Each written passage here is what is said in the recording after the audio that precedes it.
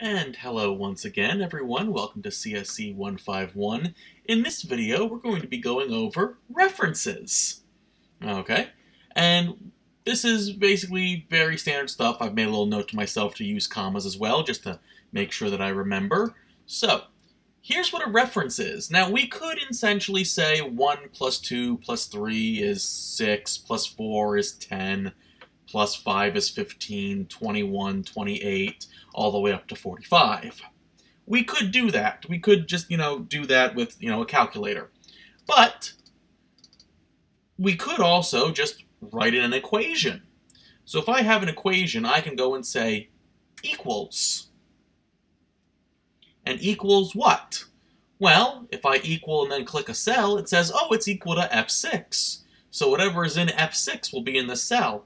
Whatever's in A6 will be equal to this cell. Now, word of advice, you don't want to start clicking around generally when it comes to using an equation, because as you see here, as you see with my reference, it keeps moving to wherever I click. So if I go, I want this to equal this cell, and then I try to click outside to type somewhere else, oops, it goes all the way to G6 with me. So rule of thumb, hit the Enter button. Okay? You hit the Enter button. Now, this one is literally a 1. This one right here is actually equal to cell A2. That would be a reference. I could make this equal to cell A1, comma, A3, comma, A4, comma, hit Enter, and now I have a bizarre value because it's somehow 3 different numbers all at once. But you notice that these values are separated by a comma. Those commas are what are needed for whenever you have multiple values inside something. So for example, if I was going to say this was equal to the sum of those 3 things, then that would helps when I say sum, not sun. And it went and got A1, A2, A3, and A4, and I needed that. The moment I get rid of those commas, it doesn't understand, it's a null value. So we can do stuff like that, but I'm not going to get too much into equations yet. There's going to be formulas down here in later videos. But just in general speaking, we can do equal something, and it'll give us something else. We could do equal this, plus this, minus this, which would be 1 plus 2 is 3, and then minus 3 will give us 0. And we can do stuff like that. Now, much like your graphs and your sparklines and your conditional formattings, if I change something about this, I make that a 22, all of a sudden 1 plus 22 is 23, minus 3 equals 20. These equations will update us automatically. So if I were to do something like, divide by that, and I get myself an 8.333333, and, I did something like, that, this number would be different than simply typing 8.33. Why is it different? This is text, this is not.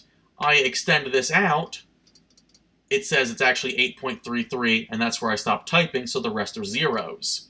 I extend this one out, and it's actually 8.3333333333, and then eventually it will get to zeros because the computer will just say, hey, that's far enough. But point being, a number with an equation is more accurate than simply typing. Because you don't know, honestly, if the number you're looking at is actually a 1.17%, or if that's just simply rounded and it's actually 1.167829517 whatever percent, okay? So using an equation will actually help your accuracy. See, it still will round itself to 1.17, but it's not 1.17. This, if I extend this guy out, is that. This guy, if I extend it out, is that.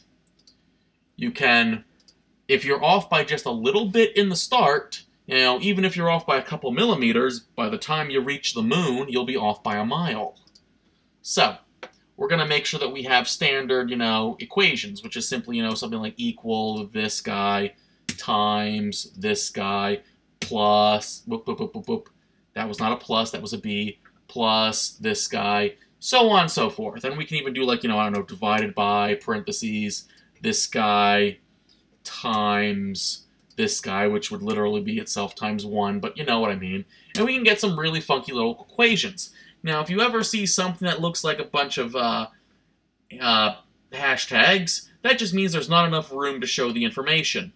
So just double-click in between the columns, and it'll stretch out to however long it is. And apparently I made a 18, 18, 18, 18, 18. I made an infinite loop, and the computer just stopped itself right there at 2 to say, hey, that's far enough. Now, a range is something where you have numerous cells. You'll notice how it says A2 colon A10. That means from A2 to A10, all I need is a start point and an end point. And it gave me literally from that cell to this cell. It's literally is this row this column right here transposed elsewhere. I was able to make multiple things at once. This will, of course, also come into play if we were to do something like equal sum, and we grab ourselves a range as well, and it'll go and add all of those guys together, okay? Because a sum is addition. And that would require, so that would be easier to do something like this instead of doing whoops. Remember, do not try to click while you're in a cell. Hit enter. If enter does not work, hit escape. So doing something like this with a range is far easier than doing equals this plus this plus, I don't know, A4 plus A5 plus A6 plus A7 plus A8, 8 plus A9 plus A10. I mean, I'll get the same answer, but this one required a lot more coding. This one required much less coding. So, when in doubt, ranges are your best friend. And of course, if you want to, you can always mix and match those sort of things as well. So if I want to do equal sum, I could do this range, and then comma, only that range. And I'll get 50. And you'll notice I left out the 7 and the 8. But of course, if I wanted to add the 7 back in, I'll now get 57. So yes, you can mix and match ranges and single individual data points as much as you want. It's truly free form in that essence. You just have to know the syntax of how it codes. Everything always begins with an equal sign. If you're referencing a specific cell, you must remember to name that cell. So right there is A4. It's in column A, row 4, ergo A4. You know, that sort of thing. The rules of operation still apply. Please excuse my dear Aunt Sally. Parentheses and exponents come before multiplication and division, and they come before addition and subtraction.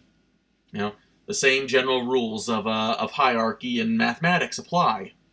So, yeah, that's generally it for this video. In the next video, we're going to talk about the difference between normal references and absolute references. So, you guys have a great day, and I'll see you in the next video.